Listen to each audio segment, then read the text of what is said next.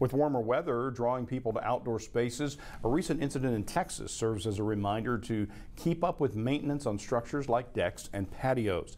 Last week, 19 teenagers in Texas were injured while posing for a picture when a deck collapsed, causing many to be hospitalized. Now, the state of Missouri has many requirements for outdoor structures like decks, patios, and gazebos. Among the rules is that they need to be constructed with pre-treated lumber, which helps structures survive harsh weather. Some key signs of a structure needing to be repaired are when wood splits and the nails start to rust. Now, when that time comes, it is important to call a professional for help. The City Hall is a great resource to use. They have inspectors over there that know all the builder codes like the back of their hands. A lot of local contractors like ourselves, we know a lot of the builder codes that you need to be within, that you can reach out to for any help. The internet, obviously, you can look up Missouri Gov and look up for the Missouri builder codes and then Buchanan County builder codes. Cruz also says it's important to have an idea of how your outdoor structure will be used before it's built.